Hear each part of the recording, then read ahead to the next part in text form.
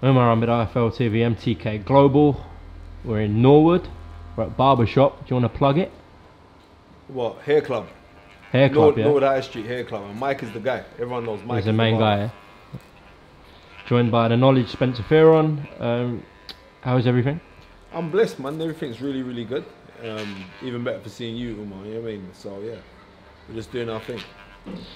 Seems like in boxing there's a new talking point every day. Of course, today Anthony Joshua's comments were publicised about Lennox Lewis, calling him a clown and that he has no respect for him. What were your thoughts when you saw that? You know what? On certain things, and I love Anthony Joshua, but there's certain things I just wish that certain people didn't say.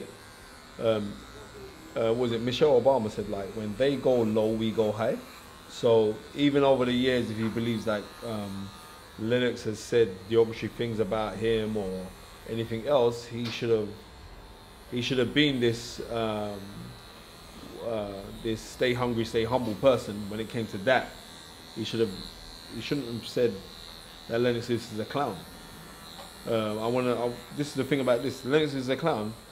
If we go back 3 years ago, in 2016, June the 3rd, the greatest of all times, and Muhammad Ali passed away. And Lennox Lewis was a pallbearer, carried his body, carried the coffin. You had Sugar Ray Leonard, Will Smith, and Lennox Lewis, who were part of the three men who were the pallbearers. You can't turn around and say Lennox Lewis. You really think like the family of Muhammad Ali would allow the clown, as Anthony Joshua put it, to carry Muhammad Ali's coffin? Come on, man. And there is no more iconic figure, black or white, than Muhammad Ali, or what he stood for, what he represented. None. I don't care. You go through history. Ali's got to be top 3 iconic figures ever. If you're dealing with sporting icons, Ali's #1. So come on. You got to fix up. You got to fix up with that one. And the thing is, I'm saying this out of a position of love because I actually love Anthony Joshua, and you know that I love the guy. But to come out and call Lennox Lewis a clown, we're living in a generation right now, or a culture, I could say. We're living in a culture to be uncultured. Because if we knew about our culture, right, we wouldn't come out with statements that are so vehemently disrespectful, and that's a disrespectful comment. But because we're around people who like to fling out the disrespect, and that's wrong. Seriously, that is really, really wrong. It's like, boy, I don't know. People suggest that Lennox has got an agenda against Joshua because he works for PBC. What's the actual whole story with Lennox and Joshua? Can you break it down? Yeah, I'll tell you the whole story. 2012, a week ago, it was last week, on the Anthony Joshua won the Olympic gold medal at super middleweight, super heavyweight, right? At super heavyweight, right? After on the count back for the Carmarelli fight, and Lennox Lewis reached out to him. Him and his cousin, well, he's who he calls uncle, but I think it's his cousin, Shay. They went out to Jamaica and they spent time with Lennox Lewis, right? Don't get it twisted. Anthony Joshua done the right thing by going with Matchroom and Eddie Hearn. He did. He's made an immense fortune and everything else. No one can knock that. And Eddie Hearn's done excellently well with Anthony Joshua when it comes to that. But I think whereas Anthony Joshua stayed around Lennox Lewis, stayed around his family and everybody else, his wife, his beautiful children, Lennox must have been under the notion that, right, Anthony Joshua was going to come with him. Now, I'm not knocking Lennox Lewis for having, you know, the aspirations to say he's going to work with him, but I think he should have worked with Anthony Joshua in some form of capacity. Right? He's not a promoter. He's not. So I don't. You know what I mean? That's no disrespect to Lennox Lewis. I'm saying let those guys who got the inroads to go do that, go do that. But what happened was when Anthony Joshua came up to the UK, then they lost contact. Right? Now I'm saying this, Lennox Lewis. Right? You lost contact with him. Now, as he lost contact with Lennox Lewis, Lennox Lewis must have felt aggrieved by it. Right? Thinking, right, man's kind of dissed me. But the thing was it April 17th, 2017, right? When he fights Klitschko, right? When they fought, Lennox Lewis came to go to the change room to yash him, to say, like, you know what I mean, well done. and he was stopped in going into the changing room. Well, Lennox Lewis was Yeah, stopped. Lennox Lewis was stopped. Now ask anyone, what do you think that's a disrespect? What do you think is this? You think it's a disrespect, right? Definitely. Right, you think it's a disrespect. So you think you're right. So then off of that, when he's thinking, rah, well, man, diss me like this, then in his head he could be like, rah, well, ban Anthony Joshua. You know what I mean? Straight, that's what we'll be thinking. So, and from then there's just been a rift. And then he works with PBC now, and then Lennox Lewis speaks his mind. It's a great opinion. But it's only an opinion. But it's an opinion of a man that is arguably top 5 heavyweights of all time. So it's an opinion.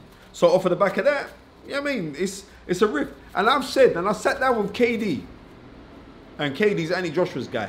Like, these two need to done this argument and this beef, because we also got to think about the generation below us. Like, young kids are going to think it's going to be okay. There we go, the burning smell, right? The young kids are going to be thinking today, Michael's the devil, you know. I know this man like that. You know what it goes. You know it goes. It's Nigerians, you know. They don't like Jamaican people. I say it down, right? And because I'm light skinned, they wish they had my skin. Right? Because they got my skin cold. You know what I mean? But no, because of all of these things, that's why they've had their rift. And I sat down with KD and I said, KD, come man. And KD said the same thing. Yeah, man, them two got done their argument. Now, recently on Bells and Whistles podcast, I was on it. I was a guest on it, and by chance, Lennox Lewis phoned me, and he was on the show. And Lennox Lewis said, like, yeah. I said, if Anthony was to reach out to you, would you help Anthony Joshua? And he said, of course I'd help him. So I don't believe there's no agenda. And Lennox Lewis has tweeted, I don't know what he tweeted recently, but he tweeted out today saying, like, listen, I'm not playing this game because I ain't got nothing against you. So because of that, I'm saying these men should come together and they should sit down and reason. And you know what I mean? I'm just saying, like, I just don't want it to be a fashion where we believe that we can disrespect the elders. You know what I mean? And that's the only thing. And we should show respect. But then also, in Anthony Joshua's defense, you know what I mean, respect is earned and not bestowed. But I'm saying I think that Lennox Lewis, just by being Lennox Lewis and his accomplishments and everything else, that he has more than earned the right to have your respect. But personally, I'm saying when you leave in riffs in there, check this one out. Lennox Lewis said you can't go to university with your high school teacher. And that could have been a pop at Robert McCracken because he's the guy around him, right? Now, AJ's loyal to Robert McCracken, and rightly so. But Lennox Lewis does have a point here. When he's saying, like, Robert, maybe you're not ready for certain things. I'm not agreeing with it, per se, but I just hope that they could, you know what I mean, they could sort out something. Because as far as I'm concerned, them things are embarrassing. You know what I mean? And that's what I'm saying. Them things are embarrassing. To me, I'll take them things as embarrassment. So he was willing to help him for the rematch against Ruiz? Yeah, he would. He come and said, listen, I will help him. I will sit down. And then this morning I get a phone call to Lennox. He said, rah, it seems like my olive branch has been burnt now. So, yeah, I mean, I'm saying, no, I don't. I mean, I hope not. I hope not. I hope that it's. I hope that these guys can sort out their differences. To be honest, yeah, Lennox Lewis was the last guy who avenged two defeats, didn't he? In the heavyweight division, the last guy to do it. So, yo, Lennox, what you saying, man? I can't see you, bro. Yeah, I'm in the barber shop. Yeah, it's saying I've got you now. It was saying poor connection. I've got you now. Right, listen. I'm saying this. Do you think that Muhammad Ali's family would have allowed a clown to be a pallbearer?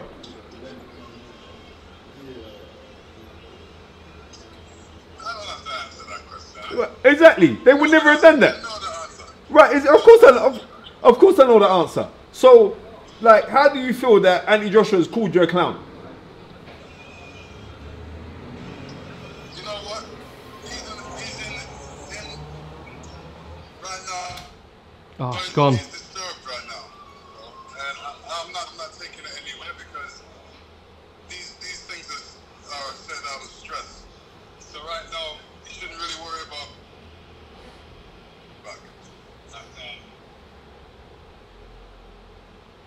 So you believe it's out of stress? I accept his apology ahead of time. See that? You know, when, I accept his apology ahead of time. Oh, you accept his apology ahead of time. All right, then. Big up, yeah? Yeah, man. All right, love. So just break down what Lennox actually just said there.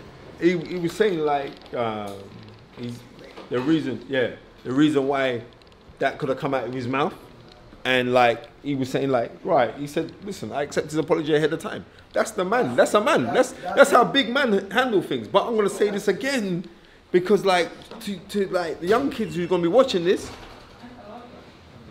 Lennox Lewis was Muhammad Ali's pallbearer. That is it. You know why he was his pallbearer? Because when they opened up the Muhammad Ali Center, I think that was in 2000 or 2001, Lennox Lewis donated $350,000 towards it, right? And it Jeff Powell, the sports writer, Jeff Powell said, I went to Lennox Lewis and I asked Lennox, why did you do that? And he went, well, it's Muhammad Ali, isn't it? Simple.